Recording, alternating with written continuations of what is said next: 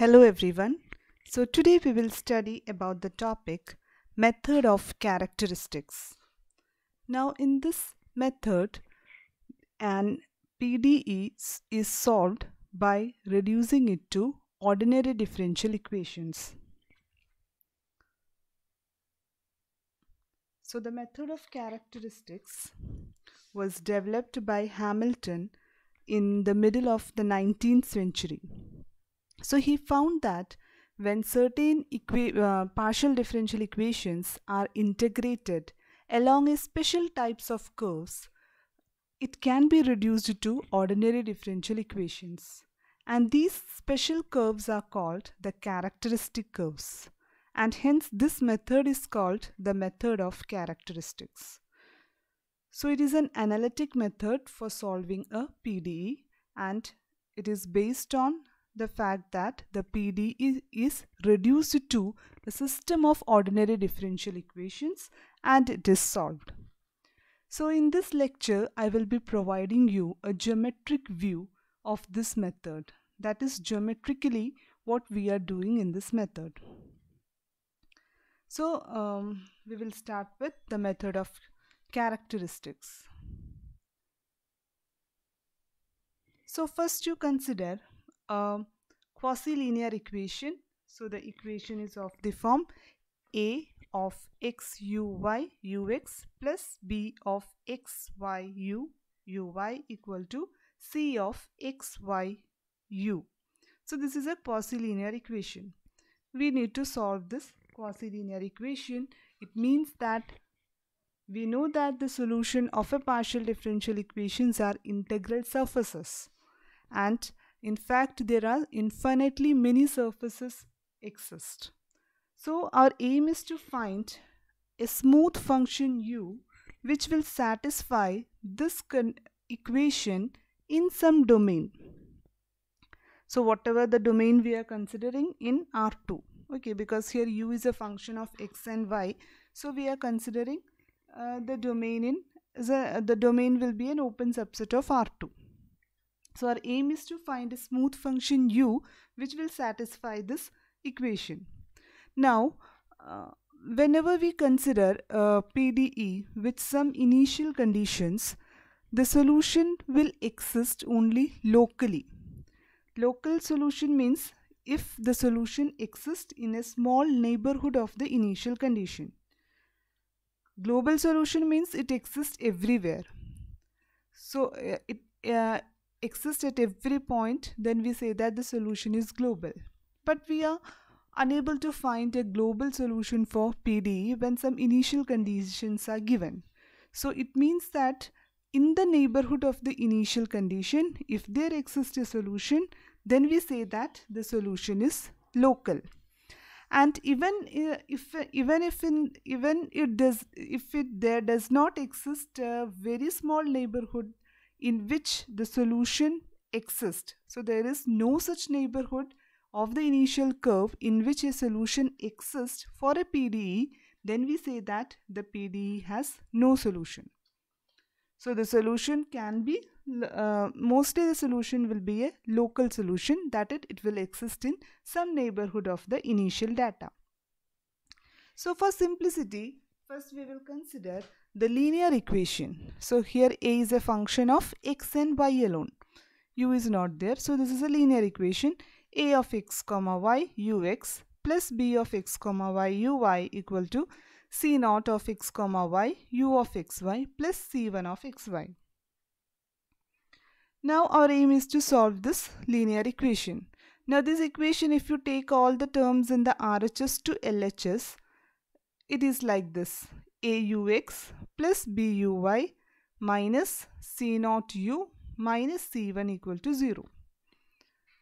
Now we can write this as an inner product of two vectors. Among them, the first one is A, B, C naught u plus C1, and the second one is Ux, Uy minus 1. So if we denote this first vector by A and the second vector by N, we see that the dot product of two vectors A and N is 0. It means that the two vectors are perpendicular to each other. Now what is this vector n? N is a vector ux uy minus 1, which is nothing but the normal to the surface. It is the equation of normal to the surface. So this we have already discussed. Given a surface, its normal is del f gradient of f, and it is obtained as ux uy comma minus 1. So this is normal to the surface. It means that this point, so this vector should lie in the tangent plane, okay, because this is normal and this is orthogonal to the normal. So orthogonal to normal means it should lie in the tangent plane. So it means that a, b, c0 u plus c1 must lie in the tangent plane of the surface, integral surface. So it means that our aim is to find a surface in such a way that in which the graph of u in such that for every point x comma y, a, b, c0 u plus c1 lie in the tangent plane. So this is our aim. That is, finding a solution of PDE is equivalent to saying that we have to find a vector such that a dot n is 0. And this is equivalent to saying that we have to find a surface. Surface happens to be a graph of u. Okay, u is a function of x and y.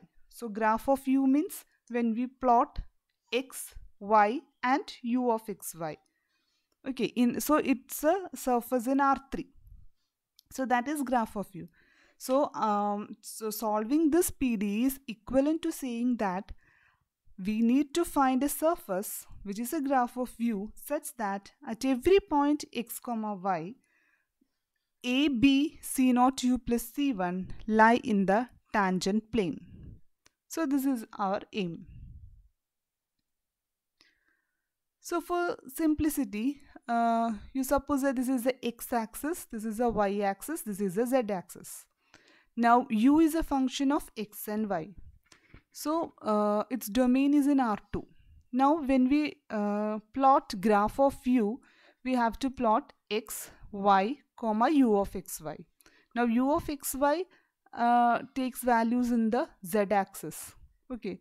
So now this is graph of u is in R3. So this graph of u is a surface. It is a surface in R3. So this is the this surface is given here. This is the surface in R3. And suppose that another initial curve is also given.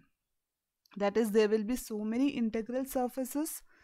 There will be so many solutions, and among the solution we have to find the one which contains this initial curve. So this is an initial value problem. So suppose this is a curve which lies on the surface. So we have to find that integral surface in which the given curve lies. Now this is a parametric equation of the curve. The curve is x of t, y of t, z of t, where t is in R. T is a real number, t is a parameter here.